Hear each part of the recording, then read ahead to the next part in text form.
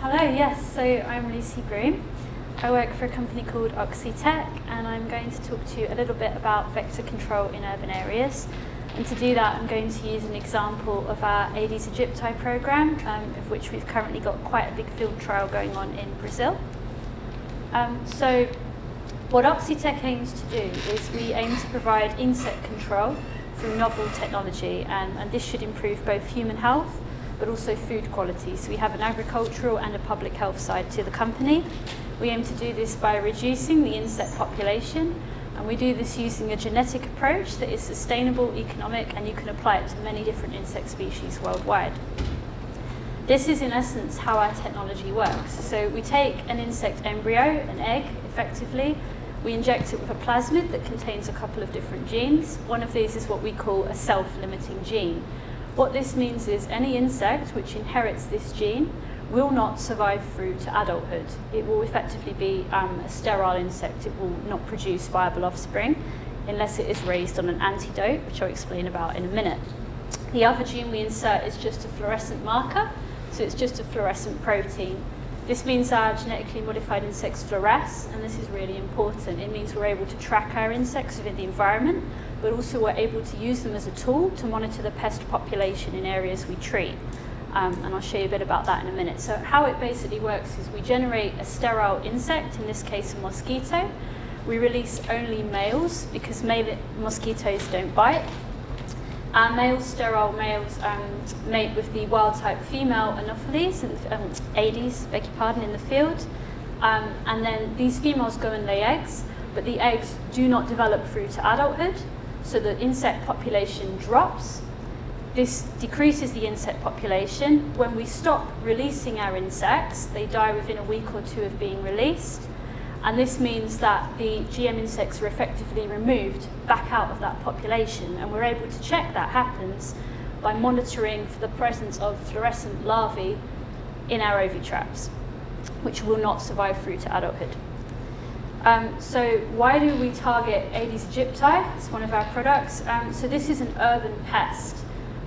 It can breed in as small a water source as a discarded bottle cap, which means if you're going to start treating water oviposition sites, these mosquitoes lay their eggs in water, it's quite difficult to treat all of the water sites well in a very urban environment.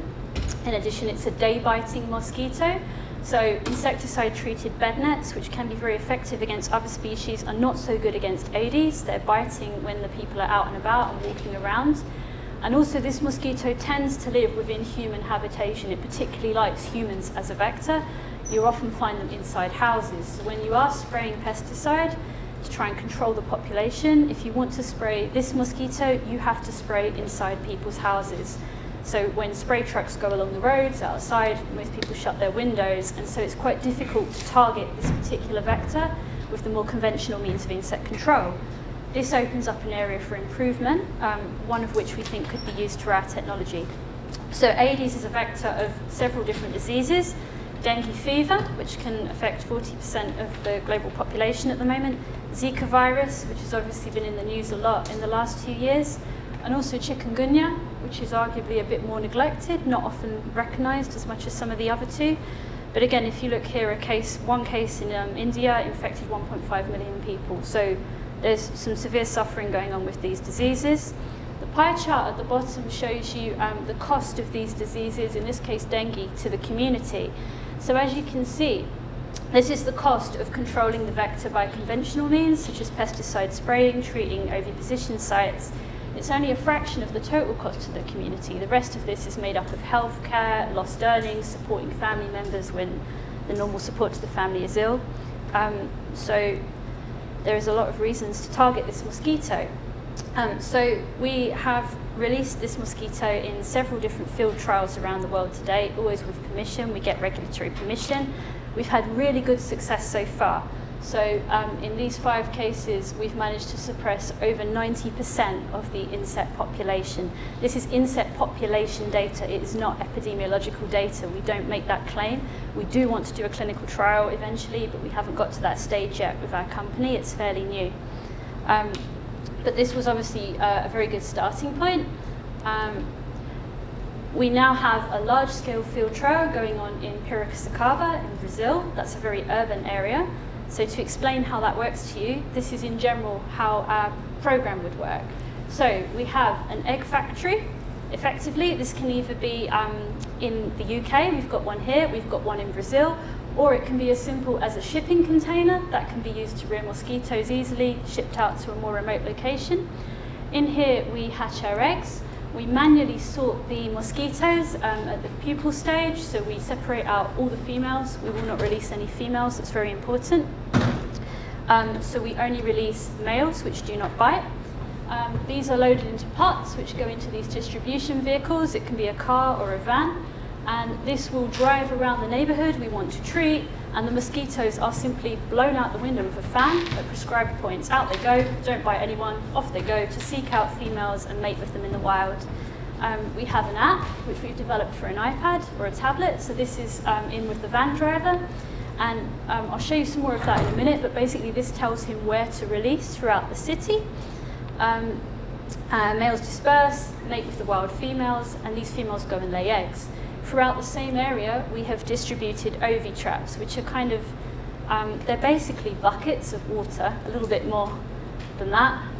The mosquito females will lay their eggs into these buckets, which will hatch into larvae. We go out and we collect these larvae, take them back, and we screen them. So we look for that fluorescent protein.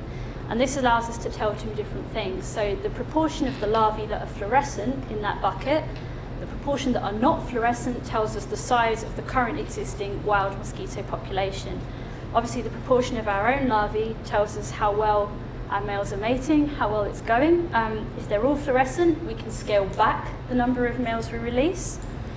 If there's a lot of non-fluorescent larvae in that bucket, we know we need to release more males. So this feeds back into the factory, and we produce more mosquitoes, and we release greater numbers, specifically in the areas where the ovi-traps show there are more wild mosquitoes. So the whole cycle feeds round and round. Here are some pictures. This is our egg factory in Brazil at the moment, in Piracicaba.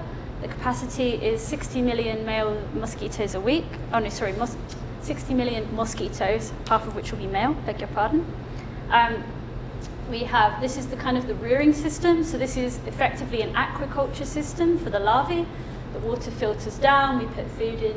In this manner, you can cheaply and effectively raise millions with just a few staff. These are the pots the adults are in. This chap is loading them up to put them into a van. And this is how we distribute. So you'll have a regional hub. In some of our field trials, that might just be a shipping container. In Piracicaba, it's our egg factory. They go into the vans or the cars, and they'll go out to specific locations around the town, and this is how they're released. This is a man just blowing them out the window. It's very simple technology, so we have local people trained to do these jobs. We work with, I can never say this word, we work with the government out there,